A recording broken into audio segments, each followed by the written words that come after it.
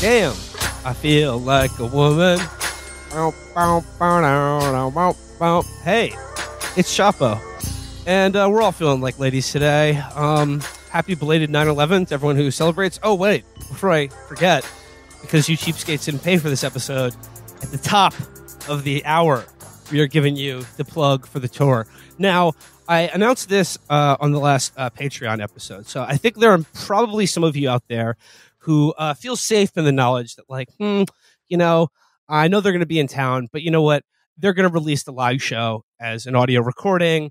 I'll hear what went down. If there's anything good on the live show, if there's any gems got dropped, I'm sure they'll put it out as part of the regular scheduled podcast. Wrong. No gems. No. 0 gems. The only people who will know the secret forbidden truths we share at this next slate of live shows in Chicago, LA, New York, and Miami, Fort Lauderdale will be the people who buy tickets and see us live. Some of you we are rewarding by not releasing our live episodes as part of the podcast feed. Others of you we are punishing, or rather encouraging you to come see us perform live. Like, as I explained before, these live shows will be like Tibetan sand mandalas.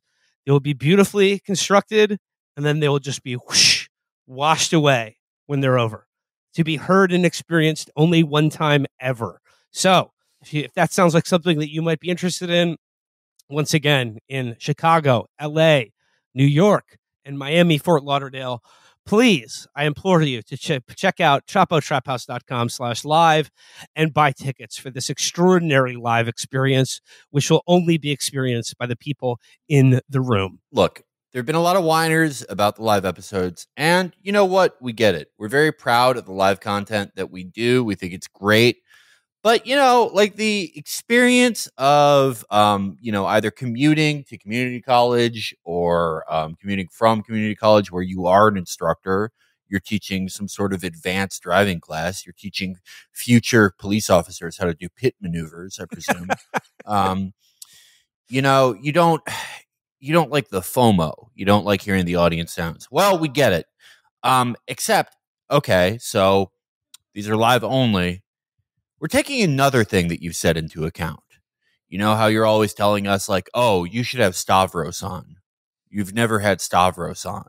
Well, we're finally going to do it. He will be on for the first time. Oh, you want us to interview your stats professor? We're doing it. You want us to talk to Ralph Nader? He's going to be there. He's going to shoot ping pong balls out of his pussy.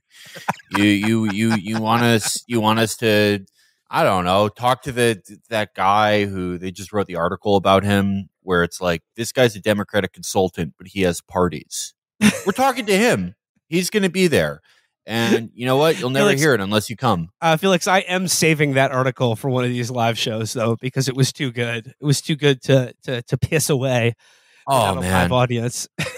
Yeah, no, I'm really excited for that. I don't want to go into it too deep to spoil the live show, but it is...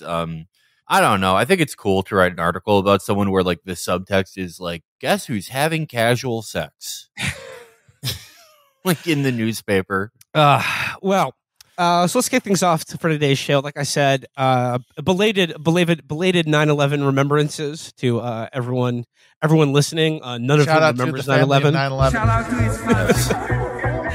Every single person listening to this show right now has no conscious memories of 9/11 as they were not born yet.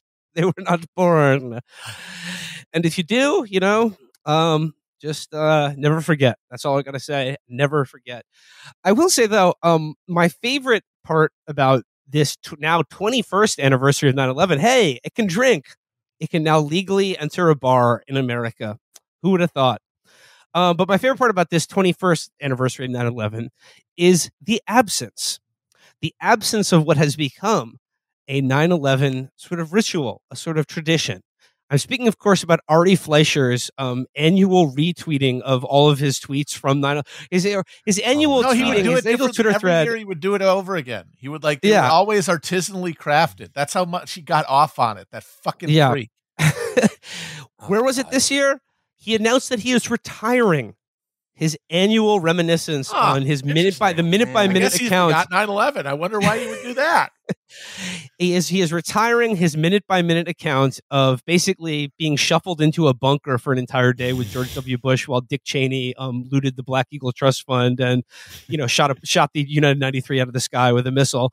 No, he retired his annual reminiscings on 9/11 because, or not because of, I will just say, it's merely a coincidence that he was hired to do PR for the Saudi Golf Tour a couple months before this now 21st 9/11 anniversary. Do you think that has anything to do with the fact that he's forgot about 9/11?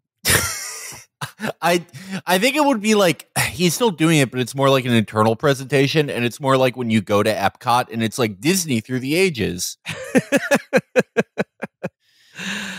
Yeah, were there any other good 9/11 remembrances? The only other thing that I took note of on this 9/11 is that they're back to trying to pretend that Iran did 9/11. Who's trying that? Just the usual suspects, like FDD. The Foundation for Defense of Democracies. Yeah, there's something on Fox News. Iran's role in 9/11 planning requires further investigation. Well, yeah, if you don't figure it out in the first 21 years, you got 21 more to try. Iran, okay, they issued official condolences, which is like anyone can do that. The Saudis did that, even though, they sent it from the same letterhead they used to plan it. But, okay, there was, a lot of people don't know this, there was a candlelight vigil in Iran on 9/11, like for America, attended by thousands of people. Like, Jesus fucking Christ. That is like, oh my God! It's like that's when Felix, you're forgetting about that group of Iranian art students who were caught dancing in New Jersey on 9/11. Oh yeah, the Iranians. Yeah, they were Iranian, right? I'm pretty sure. Yeah, they're from Iran, and then when they were on Iranian TV, they talked about how they were just doing their job. Like doing that, like the Iranians fucking doing that. That is like when a really religious family. Like someone in their family gets killed and they protest against the execution of the guy that killed them. Like, God bless them. That is it's beautiful of them. But like, holy shit, did we not deserve that candlelight vigil, judging by how we acted immediately after that? It's so infuriating because, okay, who is more responsible for 9/11, the Saudis or Iran? Which one of their intelligence services was like instrumental in creating Al Qaeda in the first place? It was not Iran. In fact, like right after the invasion of Afghanistan, they tried to work with us to protect like a Shia minority in Afghanistan. Yeah, the Hazaras. And like, we should not have invaded there, obviously, but there was some decent cooperation there just for practicality's sake because, they spoke the language. They did all the things we didn't do, and then when the axis of evil speech, of course, happened, that went out the window, and those people were slaughtered. You're right, Felix. It is the Foundation for Defense of Democracies. I'm just reading here. It says, if you want to make the case that Iran was directly complicit in 9/11, you don't have enough information. Bill Roggio, senior fellow at the nonprofit Foundation for Defense of Democracies and editor of Long War Journal, told Fox News Digital. But if you want to say that Iran has sheltered and is essentially a state sponsor of terrorism because it's harboring and providing material support for Al Qaeda pre and post 9/11, you can easily make that case. This is really weak. They're not even really trying here. They're just like, look, if you're looking for evidence that Saudi Arabia had anything to do with 9/11, we're going to have to keep looking. But if you're looking for evidence that Iran also did maybe kind of did 9/11 or supports Al Qaeda, well then, buddy, we've got plenty of evidence there. We'd be happy to show it to you after this commercial break. Or you can you can donate to the Foundation of Defense of Democracies for further information on this intelligence that they have. It's just do they have small donors? I have to say, being a small donor to FDD is like probably the most monthly payment. Dude, being a small donor to FDD is like tipping your utility company when you pay your bill. Holy shit. Iran, okay. So Iranian intelligence services have had some contact with Al Qaeda in the past. There have been some Al Qaeda guys that like hid in Iran just because it's like, I mean, that's what intelligence services do. I think they all exist to fucking talk to Al Qaeda. I think there's one guy in Costa Rica that makes up their version of the IRGC or CIA, and he just is pen pals with one lowly Al Qaeda guy. Yeah, that's what they're there for. But if you want to talk about who's talking to Al Qaeda after 9/11, I mean, I think you find far more correspondences from the CIA than the IRGC. Well, or before 9/11. I mean, if the standard here is that Iranian intelligence services had contacts with Al Qaeda prior to 9/11, then buddy, have I got news for you about some other intelligence services out there. If you're saying that Iran harbored some of the people who did 9/11, wait till you hear about the intelligence agencies that let them into the country. Yeah. No, it is. Yeah. You just can't go down that road. I mean, the thing that the FDD people did, like the less delusional ones that they tried after the fact, when they realized that they weren't going to stick 9/11 on Iran as much as they needed to for a war, which they really fucking wanted. They were really going for that in 05 and 06, and people just weren't for it. It was going, well, look what they've done to our brave troops in the country that we invaded right next door. They're minding their own business. Those shaped charges, the penetrative explosive. I gotta say, that really ground my gears. The way that they referred to attacks on American occupation troops in Iraq as terrorist attacks. Yeah. That's not what that is. I'm sorry. They're a fucking military formation. If they are not a valid target according to laws of war, then what the fuck is? Yeah, that is what the more normal, quote unquote normal people in the NatSec sphere, many Democrats, many anti-Trump Republicans said after Trump killed Soleimani. They're like, well, I hate Trump, but this is good because of the terrorist attacks he commanded on American troops during the insurgency. And it's like, if that's terrorism, then just any Agit Corps was terrorism then. Well, it's amazing that they haven't decided to just go retro on that and apply it to everything else, because I mean, they don't even call the Cuban Revolution terrorism, because by that definition, it absolutely was ambushing, military patrols and stuff. That's terrorism. Yeah, who could forget the horrible terrorist attack in 1944 in Normandy, waged by the Americans? The terrorist strike at Lexington and Concord. It's fine, you want to do that, let's have fun, but it's not viable. Well, I mean, again, just not too much juice to be squeezed out of 9/11 on 9/11 juice is run out, and it really is 9/11. It's over for you, honey. I mean, you got a whole generation who don't remember it at all, and everybody else has moved on because the 9/11 framework of this civilizational conflict on some distant frontier has been replaced by war at home.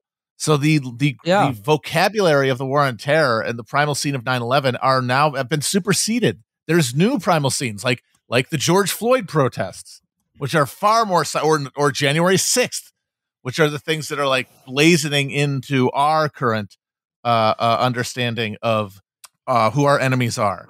It's not terrorism or Muslims or any of that bullshit.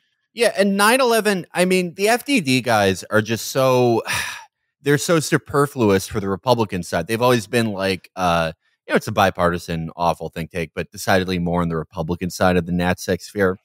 But they are kind of like a 25-year-old having a fake ID for Republicans, because it used to be okay, we're going to use this 9/11 cudgel to stoke anti-Muslim sentiment and maybe hit the immigration bell just the right amount. But it's they don't need that anymore. This subtext is gone. You don't need an excuse.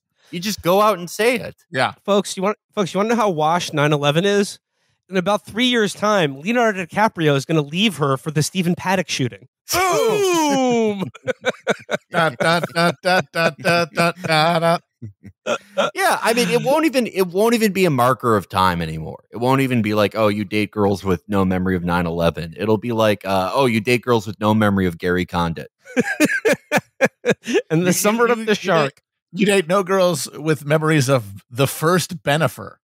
Ooh, wow! Which is, by the way, back. They're back. Yes, I know. You can see how culture is literally moving back. We're in a time quake backward now, and we're rushing towards Felix has talked about this a lot. We're already in the 2012, around 2012. We're hurtling back into the Bush era. This is like Tenet. I mean, there has been they might be out of it now.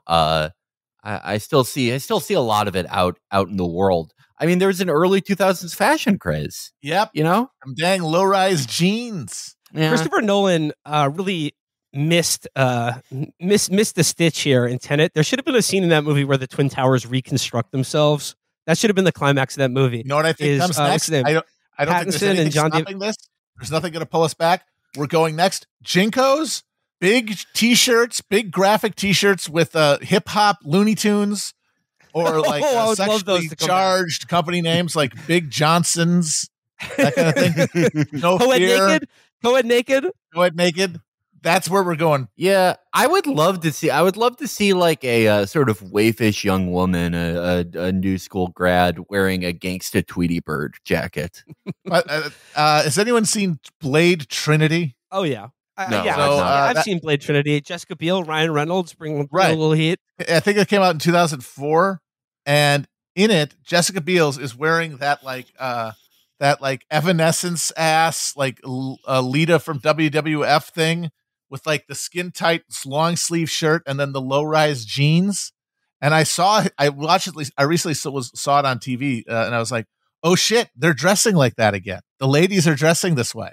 It's early. It's early Bush. You know what's going to be huge, and this is a huge recommendation for the many late bloomers in our audience. You know, if you're 37, there's going to be an article about you having casual sex.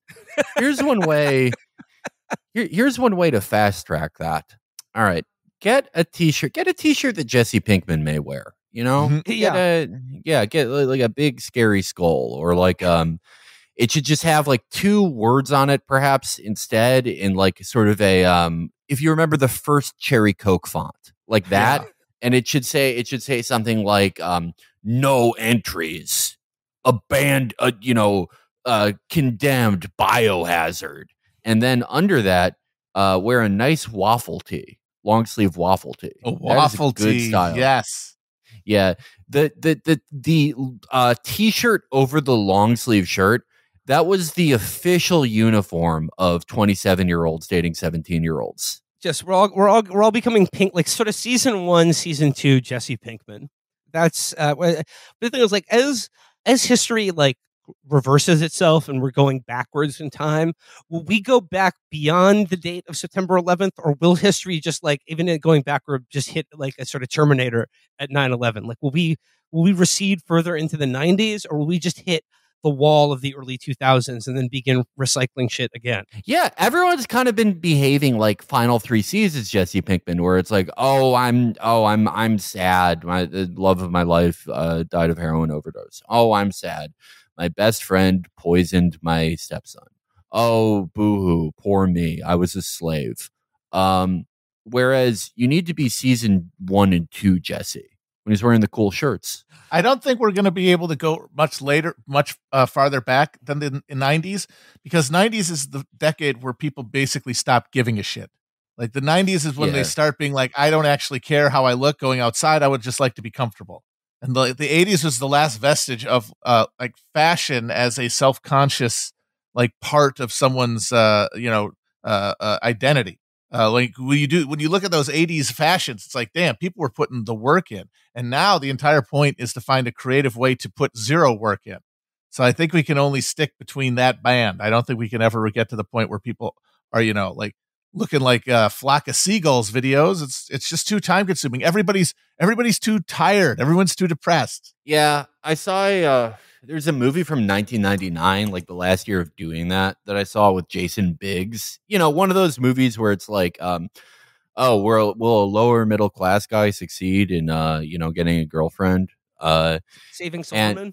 No, it was one before that. It was Loser. I what it was. Is it the Woody Allen? It was Loser. Yeah, it was Loser. It was Loser. Yeah, and that was his big follow up to American Pie. Yeah, Greg Kinnear plays like an evil professor who's dating a student in it. And to like show that he's bad, there's a big scene of him buying a turtleneck. It's like, look how much a sinister garment. It really is, but it is like, that's like the implication that he cares about fashion too much. I think we've talked about this on the show, but still has never sunk in for me that Jason Biggs, not Jewish, Italian. It's crazy. I mean, I know if he was going to be anything else, it would have had to have been that, because they have that pact, the Italian-Jewish pact, they could play each other in movies, which is why one of the great rogues in film history was Sean Penn in Carlito's Way. It's like, careful, Irish. I love Kleinman, though. That's my favorite Sean Penn performance. No, he's half Jewish. He shows that it shouldn't just be limited, but generally it is. Yeah. He's half Jewish. He gets in. Okay, never mind. I would like to be. I'd like to be played by Bobby Cannavale's son in the movie about our show. That'd be awesome. What is this Bobby Cannavale? Yeah. What yeah. No, I mean, he's a very handsome man. If we're going hagiographic. Well, guys, this is actually a perfect segue to my next topic for today's show. Gentlemen, rarely is the question asked, is our Hasidic Jewish kids learning? Oh, man. Oh, boy. Talk about a can of worms they opened up. I'm sure you guys have seen this. Okay, this is going to start as a sort of a very New York City local story, but I think there are national implications that I want to get into. But there was a huge New York Times article that came out just yesterday that essentially does an audit of the private school system run by New York City's Hasidic Jewish community, which is basically the size of Boston's entire public school system. It has something like 50,000 kids, and receives. And the article actually was the first time anyone ever did I think a forensic audit of just how much money they get from the state. But the private school system that educates only Hasidic Jewish children in New York gets $375 million a year from the state of New York to essentially not teach kids anything other than the Talmud and ancient Aramaic. I mean, look, here's the sort of the nut graph from the piece here. It says, the Hasidic Jewish community has long operated one of New York's largest private schools on its own terms, resisting any outside scrutiny on how its students are faring. But in 2019, the school, the Central United Talmudical Academy, agreed to give state standardized tests in reading and math to more than 1,000 students. Every one of them failed. Students at nearly a dozen other schools run by the Hasidic community recorded similarly dismal outcomes that year, a pattern that under ordinary circumstances would signal an education system in crisis. But where other schools might be struggling because of underfunding or mismanagement, these schools are different. They are failing by design. And look, I mean, the article just goes on to show that, it interviewed hundreds of people, including one of them, a 28-year-old man who's left the Hasidic Jewish community, who first learned to read English at 28 when someone gave him a Dr. Seuss book. I mean, they're showing a really okay, look, the idea that there is any institution that is allowed to exist and call itself a school where there is no emphasis made. I mean, where kids are just not taught to read and write. I think that's a disgrace. But to also be getting that much money from the state, from our public education system, to essentially keep children in a state of complete ignorance and completely isolated from the world they live in. And, I saw, some defenses, of this abominable, quote unquote, education system by, the usual suspects, the Heritage Foundation or whatever. And there's this one guy who said, Middle America agrees with us that schooling is primarily about creating community, not about status and money. And to that, I replied to him, I think education is primarily about teaching kids to read and write. And he replied to me, this guy, Jason Burdick or whatever from the Heritage Foundation. He said, they can read and write in 3 languages. And I replied, is one way to put it. I replied, is English one of them? And no, it's Hebrew, Aramaic, and Yiddish, which look, I'm not saying that's not education, but I'm saying if you're going to live in America, I don't think you should kids should be illiterate by the age of 12. Right. This is the problem you have with Hasids. You have it also with fundamentalist Mormons. I was going to say they're the only 2 groups that have this kind of group just allowed to exist. You look at these kind of close-knit communities, they would be busted up by the police. They would never be allowed to get this far. It's only the Mormons and the Orthodox. Well, yeah, but you have this problem with this type of thing, and I'm sure there's an equivalent in every Western nation to some extent, where there is a group where maybe, well, in the case of the fundamentalist Mormons and the Hasids, they are on average, your average guy that you pick out, your average family, they'll probably be lower income than the average, more secular member or more normal member of their sect in the broader nation. But as a group, they have like it's like the sack of potatoes, so to speak. They want it both ways always, right? They're saying, no, we're doing this because the secular world is disgusting. We want to maintain our values. Okay, fine. But they also want, 10, 11 figures in fucking government largesses and get them always. Not only that, but they want like a parallel system backed up by the state. They want to have like their own ambulatory services. They want to have their own police. They want to have in this case, their own schools, and they always get them. They have their own bus service. It's paid for by the city. Yeah, they in the case of the Hasids, they're very involved in local government, which sure, that's everyone's right. But it just I don't know. I mean, I sound like a French person here, but you either have to, if you want to participate in this way, you should acknowledge there are secular values to this thing, or there should be, or that they're supposed to be. They're sort of enshrined. You cannot live in a 21st century, multicultural democracy. You cannot live in a secular modern society and essentially reap all of the value, all the value and benefit and safety and protection that comes with living in that society, and then demand that you have a right to keep kids in a state of illiteracy. Right. That is the big rub here.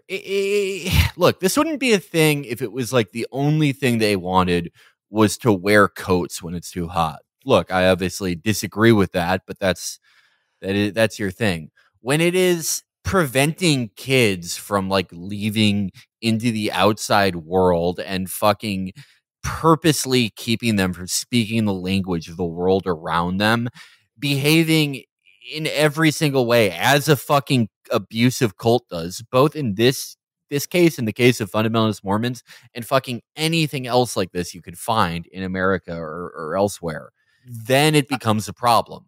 When you are being backwards in every single way that people are fucking backwards. I mean, another detail in this article, outside of just, not teaching reading, writing, or basic arithmetic, or basically anything other than just studying the Talmud 12 hours a day.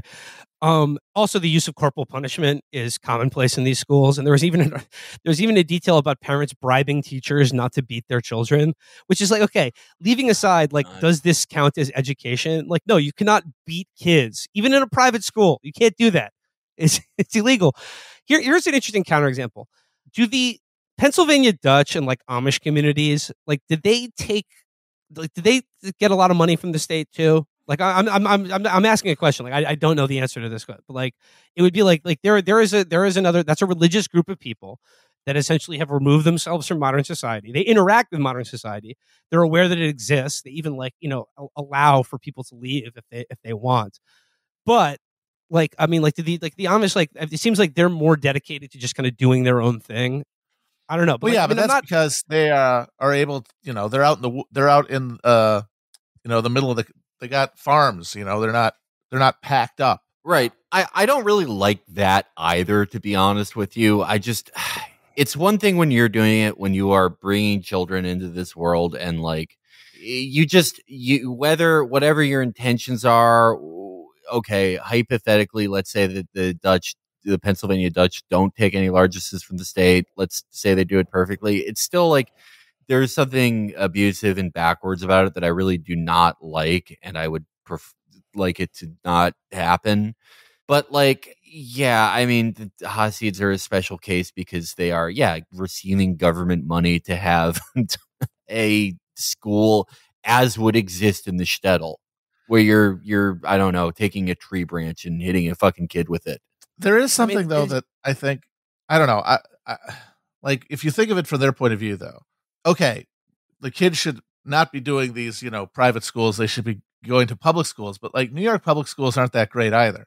And it's yes, obviously there's a lot more actual education happening there, but also there's a degree of deculturalization. You're losing, you're perceived as the patriarchs of these communities as somebody who's at least we have these this community. We have each other, and we would rather hold on to that than get our kids a education that might help them, navigate a world that's also going to fuck them over, because there's no carrot to go with the stick of like acceding to the wider culture anymore, because the state is no longer capable of presenting any kind of idea of a safety net or a path to upward mobility. That is the best argument I've heard for them. Maybe you should take over as the PR guy for them, as opposed to the guy who is making those wonderful God, that's tweets. the thing. It's like, dude, you guys have a case. What are you doing? You are blowing it here. They I don't know if people saw the tweets, but they were definitely going in-house for this one. I will say that. Those were not written by any PR professional. Let me just read. I'm going to read from not Matt's sort of broader defense of the idea of maintaining sort of the boundaries of religious traditionalism within a modern society. This is in the Heritage Foundation guy, though. Bedrick. He writes, in truth, the hostility towards yeshivas is not as much grounded in empirical facts as it is in a philosophical worldview. To the elite readers of the New York Times, the primary purpose of education is to convey economically useful skills and politically desired dispositions so that their children can maintain their status in the ruling class. They hold that view without reflection or even awareness that others might think that education should serve different, legitimate purposes. Rather than focusing on the skills that are required to gain status and power, the yeshivas and schools favored by most Americans are focused on developing the character of children so that they grow up to be decent human beings. I don't think you can have character or have community if you can't read or write.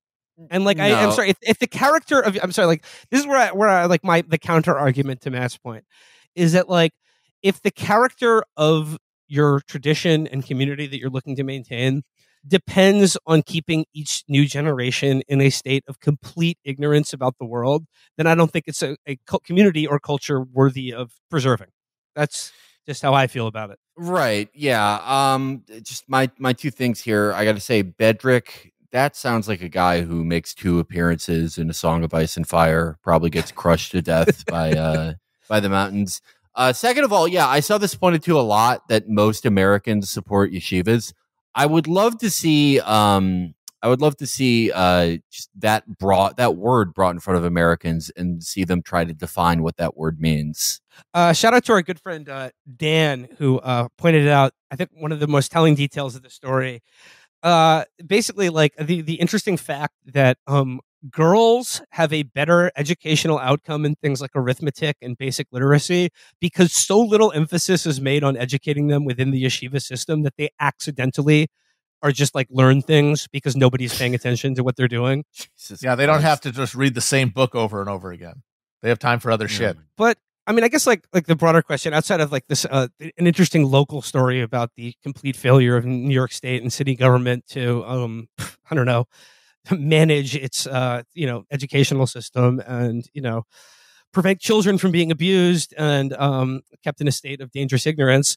I guess like the broader question is like this religious schooling model of which like education in like a fluency in a like modern secular world is it taking the back seat or just completely off-boarded for character, community, tradition, to sort of mold kids within a non-secular sort of pre-modern community and tradition, etc.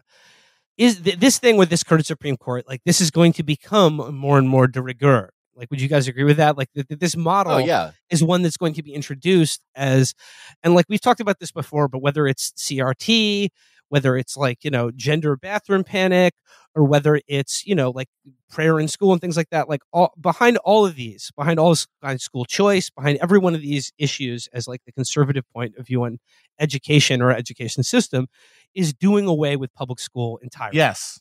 I think it's going to be creating a tripartite arrangement. There will still be public schools, but they will be functionally prisons. Like, I mean, we all, not in the Foucaultian sense, but like in the literal sense that they will just fuck the school to prison pipeline. It's one room, saves time, saves energy. Then you will have these, like religiously oriented, as a substitute usually for some ethnic orientation, private school networks for like the lower middle class. And then private tutors The return of the old Greek model for the upper crust. Oh, I would have loved that. What, to do frottage with Aristotle, like young Alexander? Yeah, no, I mean, like, teach me whatever. I don't care. I just, I just want to, like, between the thighs, maybe. Yes. That's the way they did it. That's how they rolled. Yeah, if I had started doing front squats earlier, I think I could have had, like, a gorilla gripper. Quadriceps. You could have been milking Play-Doh like a goddamn cow. Yeah, I would have been like the superhead of the tutor system. Been well known, passed around by all the best. But it's weird, right? I think that since Dobbs, and it's not just about abortion necessarily, but I think that there has been a sort of realization of a silent majority of people who wouldn't necessarily describe themselves as socially liberal, but are sick of like a social conservative overreach, right? And that in the best case scenario, there is like a broad depolarization in some aspects that's against like, all the goofy shit, all the like 11-year-olds have to give birth. We're going to ruin every fucking parent teacher conference, blah, blah, blah. I wouldn't fully bet on the best outcome really ever, but I would say even if that does happen, you're still going to have the 20% of America that's for the foreseeable future always going to be there and always going to be saying like, no, we do want 11-year-olds to give birth. They will go further and further into their into things like this, as Matt said. I think we'll probably see like a parochial version of like QAnon schools, right? Mm-hmm. Yeah, where they teach you the proofs. Oh God! It's like we don't need the Bible. We have the proofs now. The refinement of the Bible into like action items for life and how to map reality. And I mean, like, I think there's a reason why, like, education is increasingly becoming more and more of like a culture war battleground, or I guess like it always is, because there's a certain truth in like, who is making reality? Is it private or is it some sort of public project? Yeah, exactly. There used to be one, but it's gone now. There's no more public consensus reality for people to feel like they can put their children's mind into and feel like they're going to get anything back in return. The faith in the systems has collapsed. I mean, I could see like another like as we fully enter the second dark age, and like the decline of education and literacy being like a huge feature of this is like as we've seen now with COVID, with like remote learning. Like I think it'll just be like it'll be like a sort of pay per session where like you're in a Zoom call with like 6,000 kids. And then like there's just like a TED talk. Yeah, well that's the thing is that'll be that's how it's all going to be striated, right? So like you're going to have for the kids who fall out of control, basically you're going to get the containment units, and then for people who are just like working class, sending their kids, like the kids who actually are going to go to school, they're going to go to these like big public schools. The first row of it will be the non-existent, non-real teach from home concept, right? Like the thing that we know doesn't work and that does not actually educate kids. That is what is going to be the standard. And then, of course, those kids are going to have to go out into the world and they're going to fucking fall on their asses, but it won't matter because they technically will have been offered an education. But then, like, in places where there's still real estate value in urban areas, they're going to be able to sustain, like, networks of high-quality private education. But if you have any real money, you're just going to hire somebody to live in your house and teach your kid. And then that is going to stand in, like, that is going to be like who you get to do that is going to replace like what school they would have gotten into in getting them into, the even more refined little academies that are going to exist to like, certify them as part of the new elite. But don't you think at the highest tier though, like it'll be like the traditional private school experience? Like, do you think like the children of the ultra elite or their parents will want their kid A, in the house 24/7, and B, not getting a social education, like not interacting? No, at the very top it goes back to being proms and like the ideal education that the mid-century dream was every kid was going to get, right? Like that chance to live that like unalienated life of the mind. That was the promise of like mid-century prosperity. And now it's going to once again be only the province of the ultra elite with no hope of anybody else getting in there. Here's a broader question, and I ask this, full disclosure with full hypocrisy, defenses on as a lifelong child of private education. Should there be private schools in America? Should private education be a thing? But again, like we don't. Would you want this state to take over education right now? What, New York State? The capacity doesn't exist, But like you'd hope to build it in the process of like defending public education. Like a public education has to absolutely be defended, with the end goal being have a state capable of extinguishing private education as a concept. Well, it should absolutely be eradicated. Great idea. I have a great idea for where the New York State education system can free up around quite significantly over $250 million a year. I know one place they can start freeing up those funds entirely.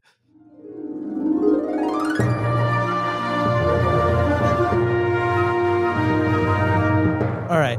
Well, let's move on to. I have a reading series for today to round out today's episode, and of course, we're talking the Queen. We were blindsided on Thursday. We didn't really get a full chance to dive into the Queen, but the reading series is a good one. But, the Queen's golden.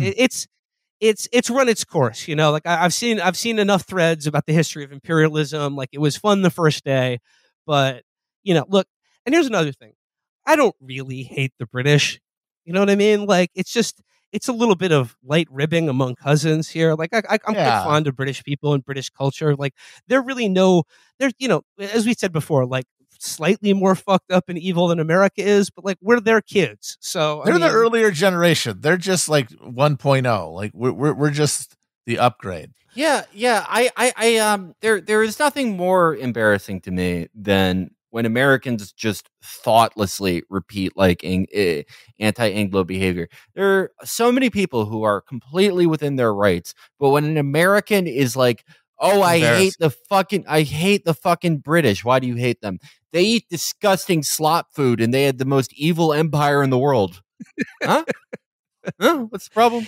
It's protection. It's what when they all decide that they're IRA members. It's just like, oh fuck you, man. Oh my God. I love the people who like after armored the Queen cars died and tanks and guns. Oh, sorry. I love the people who after the Queen died of old age was posting IRA guys. They didn't do this. Was it Felix? What the fuck? You describe Queen Elizabeth as the Walmart greeter of imperialism.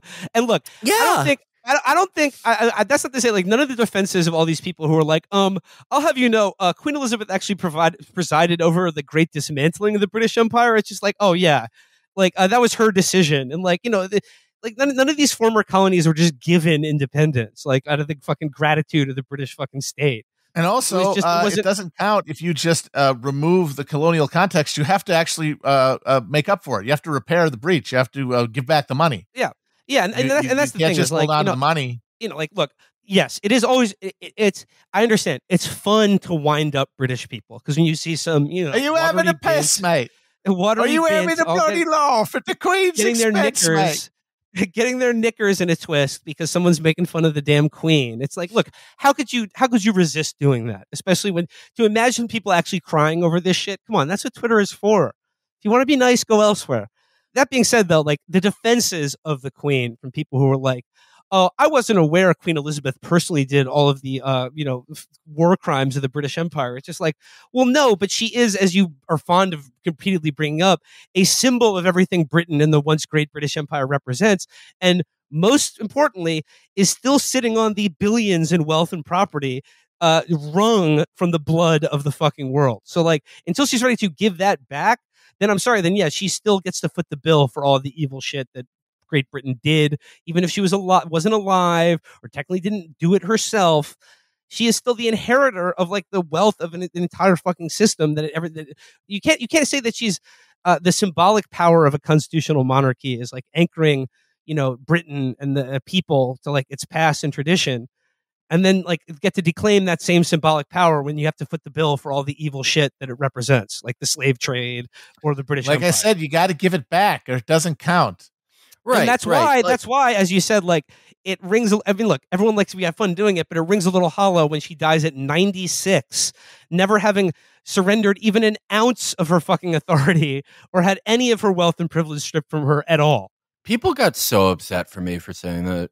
People got making jokes is one thing. Like it's fun. Like there are some funny jokes, but just like acting like it's a victory is just insane.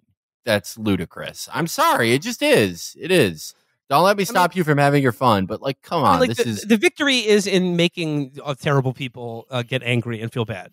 But that's for sure. But it has like a 24-hour. The wick on that stick of dynamite only lasts that long, and then it just fizzles out. But it's like, I don't know. Again, it's like, yeah, okay. They have it's ridiculous that they have the queen and now the king and that they love it so much. It's hilarious. It's, there's always something silly about it when it just like England or fucking Japan or any of these places where the monarch doesn't really do anything. They're like just a purely ceremonial role, more or less. But I don't know. Like they have the queen, we have like Jocko Willink. You know what I mean? Yeah, we have a democratized monarchy of all of our favorite stars, all of our butch heroes. Yeah, well, I think we talked about this one before, but there's something to be said that like we should have a monarchy of a king or queen that is like but it's not eternal. It changes like every 4 to 8 years, where we just essentially elect the number 1 and 2 biggest male and female celebrity to be king and queen of America. And we have a vote, and it's a big deal, and we put a lot of passion into it. Meanwhile, our actual elective positions are chosen by sortion, in which people are chosen at random to fill seats over a given amount of time. Yeah. And that governing is actually carried out by permanent bureaucracies, which are overseen by a rotating cast of essentially jury duty citizens. But then there are still elections for our lovely, beloved, awesome, beautiful king and queen that we put a lot of care and passion into. But this is very important. Figureheads. This is very important for the American king and queen. Is after they are elected, in order for them to be consecrated as the new king and queen of America, they need to have sex with full penetration on television, and everyone gets to watch it. Absolutely, on the day of marriage. Yeah, it's filmed by Steven Spielberg. Yep. And it's like the wedding night, like the bonds of America, a new generation are consecrated by this act of you can throw in some oral there, but it's got to be P&V. It's got to be P&V. This is basically the plot of the Terry Southern book Blue Movie, if anyone's ever read that. Yeah. Where a Spielberg style director makes a huge budget porno with the biggest stars of Hollywood. God, that would be literally going to make that joke. What would we be voting for is what movie we get to watch. Yes. Who do we get to see fuck? We want to see Suck and Funk. Yes.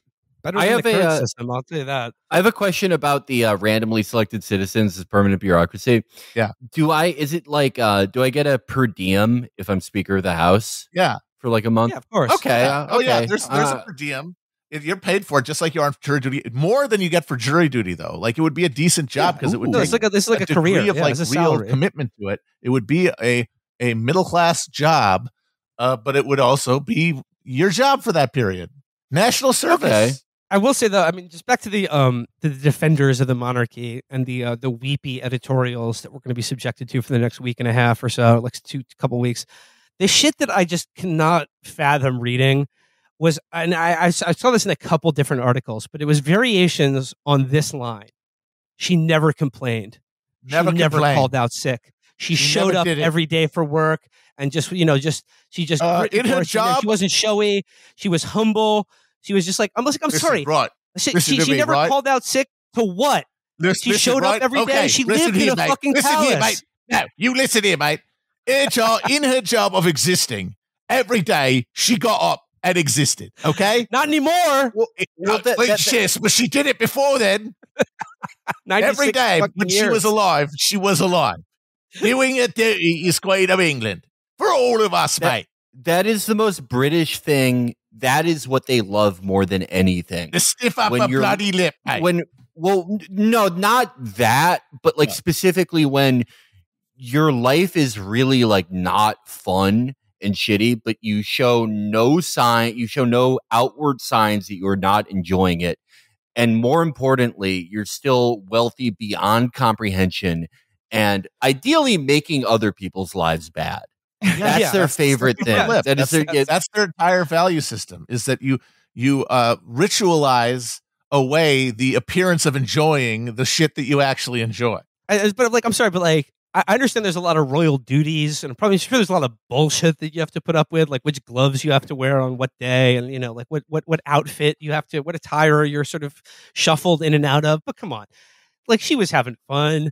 She was having a laugh. He was having a laugh. You get to watch ponies fuck each other all day. You get to fucking play with your breed dogs. The corgis too. Yeah, you get a lot of it. A lot of supervising animals fucking. You watch animals fuck, and then you arrange for your kids to be sold off as breeding stock. See, and this is what we need to do. We need to democratize that. Instead of her getting to watch all these animals fuck, we get to watch the king and queen fuck. Oh my god! And we get Felix, to vote on it. That's the replacement for the monarchy. Felix, you alluded to it on our last episode when the queen died, but did you see Stephen Miller's new tweet about the monarchy? Oh my god, he is just like, holy fuck! What is happening to him?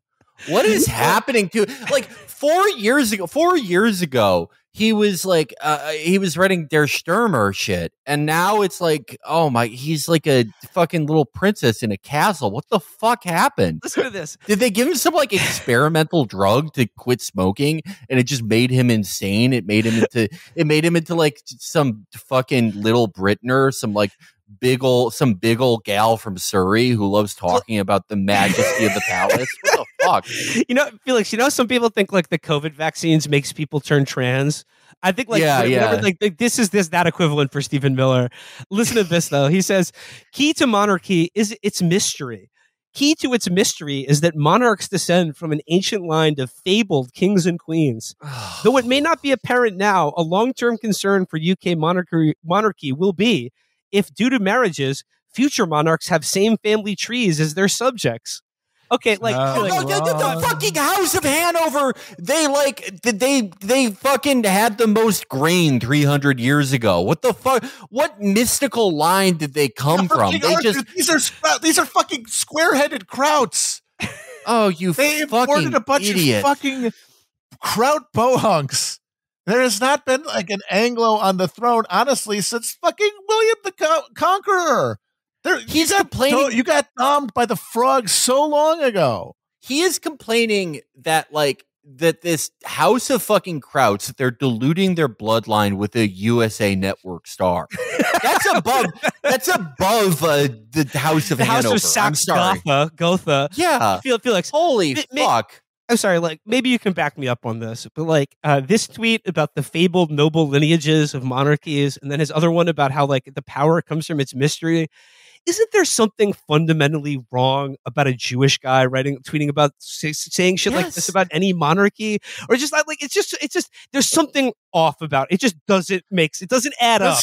Does he not realize that the number one, if you're one of the Crusader Kings, if you're doing IRL Crusader Kings in the Middle Ages, and your subjects are getting restive, the crops are failing, and they still owe taxes. Your number one move there is to just blame the Jews. To send them into the fucking ghettos to crack their skulls open. The fucking one guy who stood against that in the Age of Kings was Napoleon, the bane of the royals. What a fucking... And Cromwell, too. Cromwell, yeah. It's always the guys who break with the royal lineages who are able to be like, are you insane? Because Cromwell's the guy who invited the Jews back to England after they'd been fucking kicked out by Edward Longshank. Yeah, I guess his fantasy is to be like a court Jew, Yes. Oh my god. Yeah, like Queen Elizabeth's doctor, who, by the way, was blamed for her death. Yeah, no, even in his dream, he gets skinned alive. I'm just saying, outside of the history of European nobility and the Jewish peoples of Europe, I just mean as what is as we were talking about earlier, the best of Jewish traditions, Jewish culture. Aren't Jewish people shouldn't they have a little bit more pride in being able to see through this horse shit and not fucking tear up when you think about noble bloodlines and shit like that? Yeah. Okay. Look, there's in a lot of ways, a lot of Jewish people, like there are some aspects of Gentileness that, you know, are desirable, right? Like in the most having your foreskin, sense, having your foreskin, That would have been nice. being able to digest milk. I got that one at least. Thank God. They couldn't take that one from me. Yeah. Just being able to process most foods and drink, really. And then in the more complex way, you see this in the film by canceled filmmaker Woody Allen, Hannah and Her Sisters, just like the ability to not be neurotic. The scene where he becomes Catholic, I'm sorry, still a hilarious scene, even though he's an awful guy. But this is something beyond that. He doesn't want to be like not Jewish because he's, you know, he wants to be able to have a conversation next to a guy at the urinal at the OSU Michigan game. He wants it to, I don't know, to carry a fucking message from the princess to the duke and live some wretched palace romance. It's really like deeply upsetting. He believes in it more than I think any royal. Oh yeah, no, those are the people who prop up royalty always. The royalty can never actually act for its own interests because it's too self-satisfied. The engine is those lower orders grinding upward by usually propelled by their own insanity. And in his case, they're like psychosexual domination by this force that he wants to control him. You know what I got to say? You know, we were talking about how like their ideal thing is someone who's miserable but shows no sign. Mm-hmm. They should skip everything. Make Kate Middleton the queen now, because she is the best at that. She is having the worst time of her life. She doesn't seem to be enjoying it much. It's like you can kind of tell that like whatever Meghan Markle went through that made her go fuck this. Like Kate Middleton got her version of it. You know, not along the same axis, but the similar like horror. But she just buckled that shit down because she's more of an inbred freak. Like it's a mark of how much of a mutant she is that she didn't rebel. Meghan Markle was being normal. Yeah, Meghan Markle had the correct. I think that whole. I'm sick of hearing about her. I don't want to hear her fucking podcast about mental health. I don't care. But she had the right reaction. But Kate Middleton is like doomsday. She's like the alien that killed Superman. Yes. She's like the more misery you throw at her, like the more that her hideous husband cheats on her, and the more like awful. Like the fact that she married him, and it was like she married the Dorian Gray painting. And then she just got him. She got the painting instead of the guy. Dude, it's fucked up. The monstrous sides. William used to be handsome. Fucking Nosferatu. Dude, if he was a bank examiner. I feel bad for William because like he did used to be handsome. He had for a minute, a hot minute, like, for a minute. But like the second he turned 30, he went off like a pear being left out overnight. Like it was just all his hair went. My God, like dude, fucking baldness his hairline went down like faster than the Maginot line. It just fucking just obliterated. And then his teeth started to like get more. It seemed like his gums receded or something. Like his teeth got bigger in his head. He is hideous now. Yeah, he is hideous. Creature. They should put an iron mask on him and put him keep him in the Tower of London. He got the opposite of braces, and then his face, it was like a fucking chocolate Easter rabbit left on a radiator. But she's like she's like the more misery you put her through, like her disgusting husband cheating on her, the awful duties. Like her favorite thing to do is there'll be 50 tabloid stories about him like fucking like his maid's niece or something, and then it's like the very next day they have to go to a preschool class and like answer questions about what it's like to be like in love, like the most horrifying, humiliating thing you can think of, and just fucking gritting her teeth, smiling through it.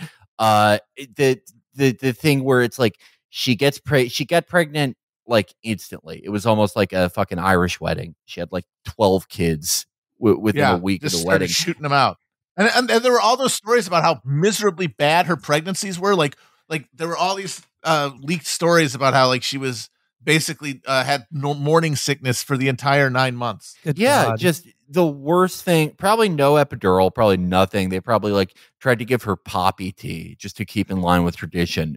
But like she is even the thing that the British tabloids praised her for, and it's like this is all you need to know about the country. They praised her for not gaining any weight after the pregnancy.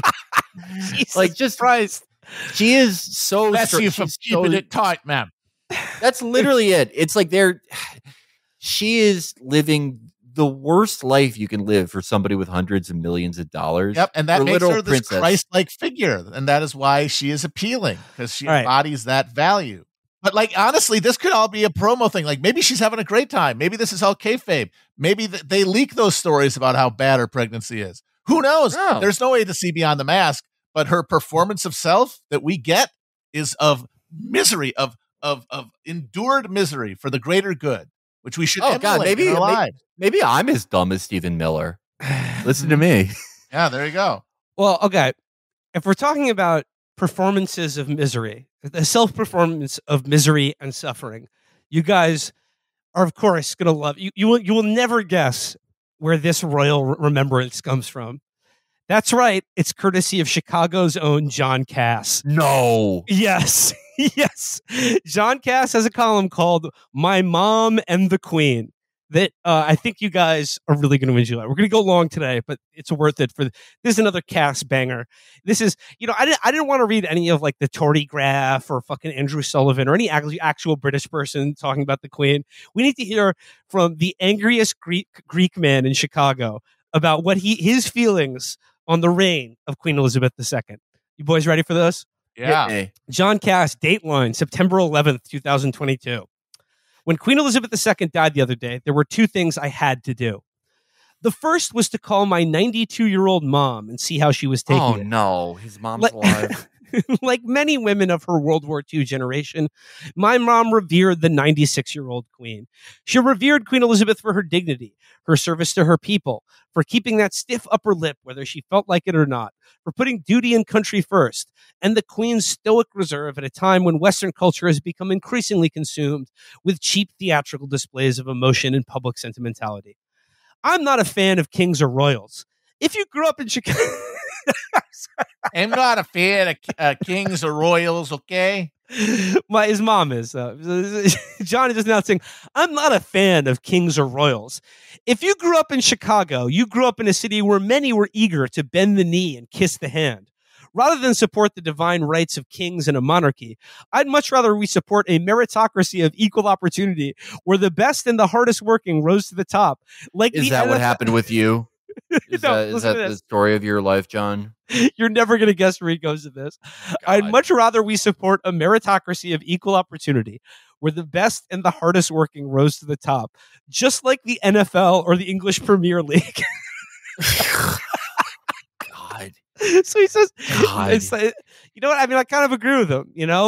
Tom Brady's Tom Brady because he's won the most Super Bowls. Look, Peyton and Eli Manning, sure, they're from football royalty, but they proved it on the gridiron. Okay, yeah. I like the aside he has about how people in Chicago bend the knee and kiss the hand. I don't know what he's like alluding to. I do you think there was something in there about? Do you think that it was like that feels incomplete? Like it feels like they're supposed to be kissing someone's hand, and he was going to say like race hustlers. Some fucking insane term like that. Well, here's where he goes with it. He goes, the competition and striving made America great, but we don't have that anymore in America.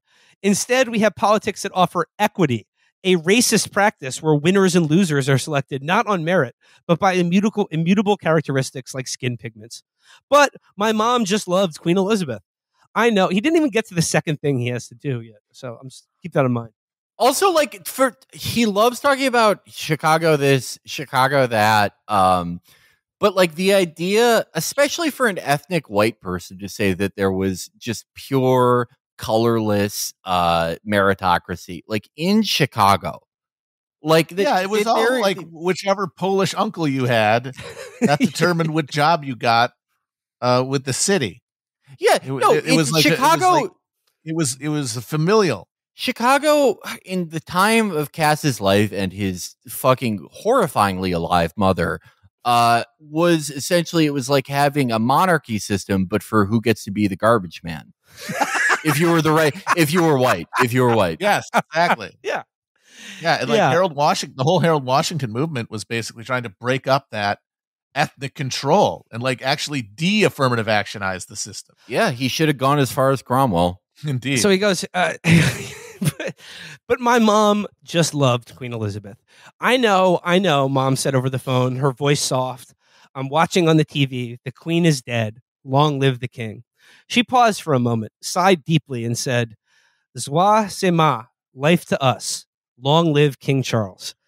As a young woman, my mom left her native Canada and the civilized small town of Guelph, Ontario, to marry my father and make her new life in Chicago, in the tough back-of-the-yards neighborhood. It was a neighborhood of many strong churches and busy taverns and drunks and fights, all of it smelling like a slaughterhouse, because the old Union Stockyards was America's slaughterhouse. Sounds like a wonderful place to make your... I mean, imagine. I mean, I don't know. I guess Ontario is pretty boring, but imagine leaving that for the neighborhood that smelled like a slaughterhouse. Yeah. See, he loves Chicago. It's all the Chicago colors. We don't have that in America anymore. We don't have neighborhoods that are full of taverns and churches and smell like a cow that just shat and bled itself to death in front of you.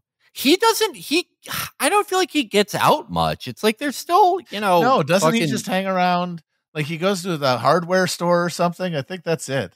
No, yeah, he does like a conversational version of cruising, I guess. But he goes to the Home Depot and looks for a guy with which color apron corresponds to what kind of conversation you want to have. Sports, the weather, or power tools. Yeah, I guess rough trade is like ethnic jokes. Yeah. Okay, keep in mind though, that this column ostensibly started about like his mom liking the Queen of England. Now, just brace yourself for this tree of life style fucking memory that Jon Kass has sharing from his mom. He goes, as a newlywed, she once looked out their apartment window to the corner tavern where she saw a man get completely knocked out of his shoes with one punch. They must have been slip-ons, loafers, she said once. It had been raining and the shoes just stayed there as he flew backwards. I said to myself, welcome to Chicago, and life is just a bowl of cherries. Did I tell your father about the man who was punched out of his shoes? Of course not. What's the point of that story? Fuck? Oh my God. She saw the first knockout game. As she settled into the unfamiliar world of her new life in Chicago, Elizabeth became Queen and my mom's touchstone. She didn't talk about the Queen with her friends. She didn't act like some royal groupie. But I was her son. I knew. And there was that National Geographic of the coronation on the coffee table she kept for years. Some Americans take inspiration from sports stars and showbiz types, but there once was an America where performers weren't considered leaders or role models any more than actors or tap dancers. Again, what century is his brain in? This is. I remember in America where people didn't look to tap dancers for moral instruction. Yeah, it used to be about how hard you work, not how well you dance to Charleston. What the fuck are you talking about? These kids today, out of his fucking mind with their minstrel shows and their I have a feeling you wouldn't complain about that. Probably not. They're penny dreadful magazines. He must have been getting into the sausage again, because this is like old Cass. I love the thing about why wouldn't she tell the dad about the shoes? Like, and why wouldn't she tell her friends him to worry about Elizabeth? her, that the neighborhood might be rough? I don't know. And I also like he said, knockout game out there. I also like that he said she wasn't some royal groupie. She just kept the commemorative National Geographic magazine in our living room for 40 years. Does he know what the word groupie means? Yeah. She was getting slutted out by Lord Mountbatten. You have to have sex with them, I think, to be groupies, right? Actually, John may have been getting slutted out by Lord Mountbatten, if we know his proclivities. Zing! It's like he's like, my mom is a great old gal who left Ontario, and not once did she ever get a passport, fly to England, and, to fuck a 15-year-old Prince Charles. I don't know what any of this means for any of us. It keeps going. We have not even gotten to the most insane part of this article yet. Oh boy! As a girl, my mother had listened to the bombing of London on the radio. As her father, my grandfather, fought in Europe for Canada in his Second World War, having also fought in World War I. Damn. And the House of Windsor and Winston Churchill led Great Britain through the darkness, not by cheap and sensational emotional speeches, not by cheap theatrics, but by example. Elizabeth's stoicism meant everything to my mother. She and millions across the world took inspiration from the English monarch. And because my mom felt this way, there was the second thing I had to do. Okay, I'm going to give you guys a chance. I'm going to give you guys a chance to see if you can guess what the second thing Jon Kass had to do after talking to his 92-year-old mother on the phone is when he heard the news that Queen Elizabeth had died. Okay, Matt, you go first. Go to the hardware store. Okay. Felix? Okay. I'm going to say go to her house and like sand off a bunion. No. Okay. You ready for this? Okay. And because my mom felt this way, there was that second thing I had to do. Rewatch and reconsider a superb 2006 film, The Queen, starring Helen Mirren as Queen Elizabeth II. He had to do that? He had to. What you had to do it, Mad Dog. You had to do it. I could never in a million fucking years imagine that, like, okay, like, he was like, yeah, my mom is a huge fan of Queen Elizabeth II. I had to talk to her. Me, personally, I'm a huge fan of Stephen Frears' 2006 film, The Queen, starring Helen Mirren. My God. That is amazing. Oh, my God. The Queen is the exact type of movie where it is only remembered because it got some big star their Oscar finally. Yep. It has no cultural resonance whatsoever. No he resonance is the first person whatsoever. to have thought of that movie in a decade. Listen to this. Listen to this. Especially now. Speech next. Especially now, with the Queen to be lying in state and celebrity news commentators and their political agendas working overtime. What the fuck is he talking about? He's he's getting preemptively mad at celebrity news commentators and their injecting their political agenda into the royal funeral. They're getting their politics into my royalties. What? Like a tragedy. He can't watch anything but Newsmax, and he's like imagining like he even like his most hated news channel, like MSNBC, wouldn't be like, "Oh, this colonial bitch is dead." Like, what the fuck is he talking about? He's not even dead. He's not even done yet. He says, with the Queen lying in state and celebrity news commentators and their political agendas working overtime, along with revisionist worm tongues who would make history unrecognizable. So if you haven't seen it, allow me to recommend it. It's worth your time. You might think me foolish to focus on a movie. I'd never, John. I love movies, especially when there is so much news and live commentary about the royals now. But will the media peel its own skin? What? But will the media peel its own skin? Gross. The film deals with the modern political celebrity media culture that demanded Queen Elizabeth humble herself, wear her emotions on her sleeve for all to see, to the delight of the emotionally unhinged mob that really didn't know Diana, but hysterically wept for her. Dude, your mom doesn't know the fucking Queen, and she's crying over this old bat. What are you talking about? What are you talking about? Oh my God, I love that he is an American who hates Diana. Yes. You could tell he like she fucking was a hates trollop. She embarrassed the family. She could have gotten AIDS into the palace. He gave AIDS to the Queen by touching all those people. She's cavorting with a Saracen. He's the what we found him, the one American who just not even Anglo, not a drop of Anglo blood, and he's like that bitch Diana Spencer. Okay, dude, okay, you guys are not. The article's not over yet. Like boy, it gets so much more insane. Listen to this. Oh my God, Helen Mirren won an Oscar for her performance. She's brilliant in this, a study in control, just like her subject. And it mirrors exactly what my mother and many others loved about Queen Elizabeth II. The film focuses on the difficult period following the death of former Princess Diana Spencer 25 years ago. The Queen refused to participate in the national drama about Diana. She wanted no part of it. The media didn't like her silence, and her approval ratings dropped. Elton John so wanted to perform at the funeral and all but demanded it. He recast his song about Marilyn Monroe, the Hollywood sex goddess who committed suicide after being passed around like some broken toy by the Kennedy brothers. His song about broken toy. I'm sorry. Why would you pass around a broken toy? You probably put it in the garbage. He's such a like just in fundamental ways is such a terrible writer. Like really true. his command of like analogies and similes is just it's like if you were showing a remedial student what not to do. But like it's just like he has the brain of an old woman though. It's like his mother's brain has been like some sort of like Freaky Friday, has put essentially his mother's sensibility about, Diana thought she was too big for the she was a pop star, into the body of a man who's been eating sausage and watching the Bears for the last 60 years.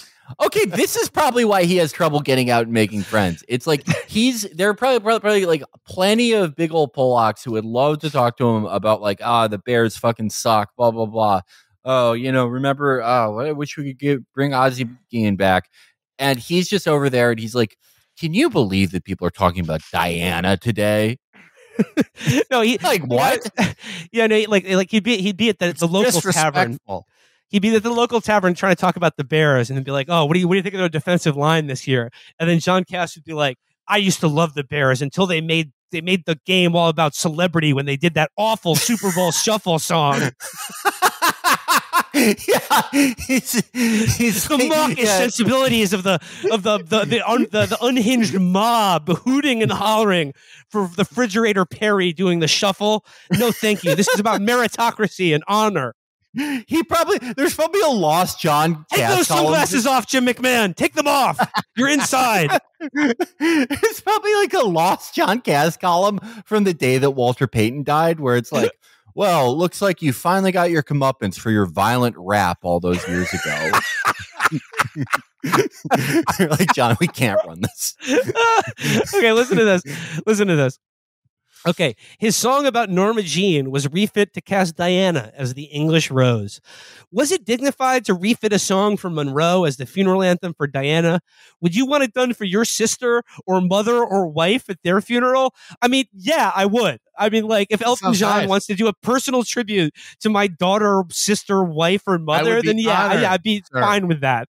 I would. But barely and Elton John, these are some of the great talents of our time. No, you don't get it. Marilyn Monroe had sex. She wasn't a virgin when she got married. So here it goes. Gross. Yeah.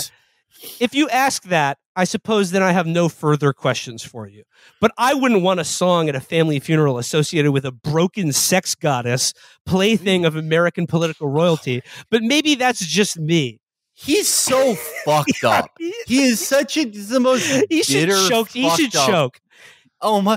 He's like he was like barely alive when she was, and he's like furious about her having sex. Yes. He's like just disgusted with her, and he's trying he's so like he's trying to conceal it with like, oh, she was like used by men, but like really at the heart of that is like that disgusting bitch. She was already used up by the time she got to Arthur Miller. It's the Madonna whore thing. Like, we have Queen Elizabeth or I guess Diana, and then you have Marilyn Monroe. Just like now we have Kate Middleton and Meghan Markle. We've got a Madonna and whore all over again, and we should be able to vote on which one we see naked. Yeah. But listen to this. He goes further with it. If you talk about like the Madonna whore thing, listen to this. He goes, it could just be me and my cultural deficiencies and weaknesses. But then we don't sing songs at our funerals, except perhaps lamentations. At Diana's funeral extravaganza, Marilyn Monroe melded with the English Rose as if they were spiritual sisters. And the thing about that is like, actually the comparison between Marilyn Monroe and Princess Diana is kind of apt. Because, like, I mean, both in like the celebrity that they were, elevated to, the things that people read into them, the sexuality, but also the way in which they were kind of like used and driven to their deaths by the people around them. Either, murder in one case, suicide, overdose in the other. Both leave a lot of questions, I would say. Yeah, well, alleged murder. I mean, like, your mileage may vary, but it says here, okay. Yeah. The prime minister at the time was Tony Blair. Blair. Did vary. Oh, yes. R.I.P. The prime minister at the time was Tony Blair, a slickster who had much in common with the former president Bill Clinton. It was Clinton who could emote on a dime. Americans wanted that sort of thing then, and then the world came to want it too. Everything became about your feelings. I love that. I love that he's like a fuck your feelings guy, because he's the most maudlin cocksucker on the planet. There's nobody whose feelings are elevated to like a more fucking a hysterical high pitch than this fucking sausage snarfing fucking twat. He just had a tantrum over a song dedicated to Marilyn Monroe being used at Diana's funeral. Like just the things he takes offense at are things I would never guess. Like just this very suggestion of sexuality. Like, and that song isn't like, oh, Marilyn, you were fucked by all the big guys. You know, it's like, it's a sad song. It just, the being within 100 square miles of like vaginal penetration, just, it destroys him. When Blair christened Diana post-mortem as the People's Princess, public sentiment in the UK turned against the Queen, who had refused to dance and emote. He's doing the floss dance. He's doing the Dougie. I was too disgusted by his everything that I missed that he said Bill Clinton could emote on a dime. Another just drop an emote. Brilliant. Drop an emote right on a dime. Boom. What would that mean, John?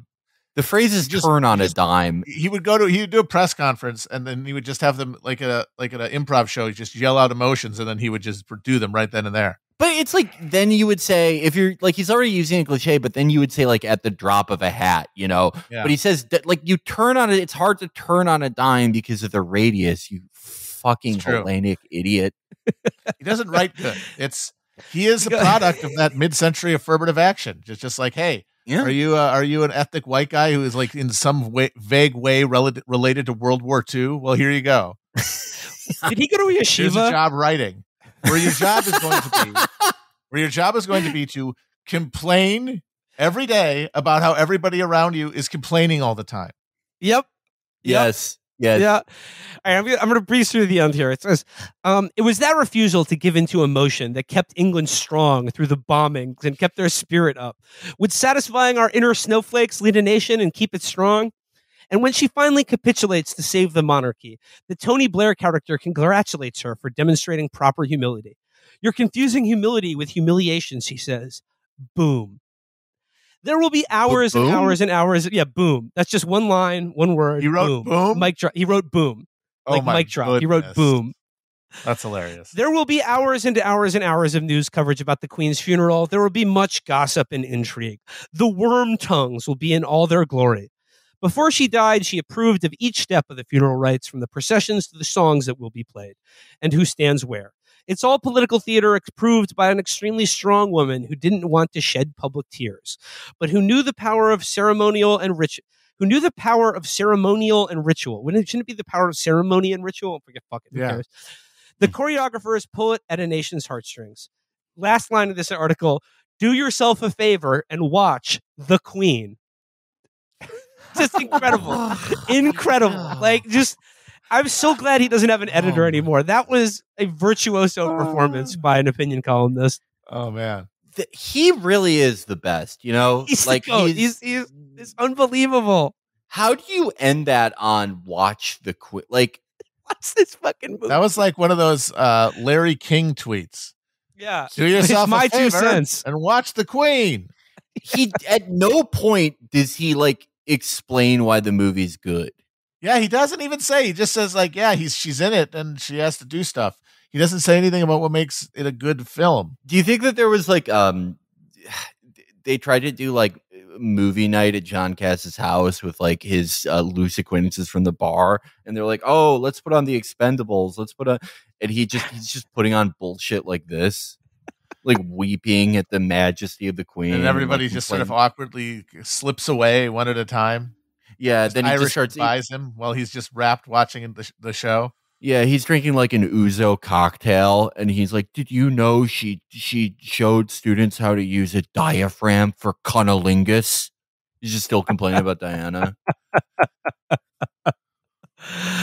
Oh man, what he's the best. He's the best. He's a fucking. I'm so glad you like got into him, Will. I like Cass head.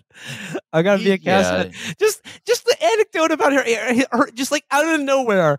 The story about how his mom told him, but not his dad, that she saw a guy get punched out of his shoes. Like a fucking Looney Tunes character. I really wish that he had like made it to the big leagues in his career. Like I would have loved I would have. If he was like a CNN contributor and you got to see him on the news, like talking and shit. My mom, when she was a kid, she saw a piano fall from a 3rd floor balcony onto a guy's head, and then he popped his head out of the top, and his teeth were the piano keys. And she never told my father. He's too artistic to ever be like a CNN talking head. He'll never sell out. He'll never. Yeah, sell out. They probably did like a screen test where he's on Fox News or something, and he just starts like crying, rant. Like they're talking point. about Guys like him generally make at least some sort of a stab at a TV career because it's such easy money.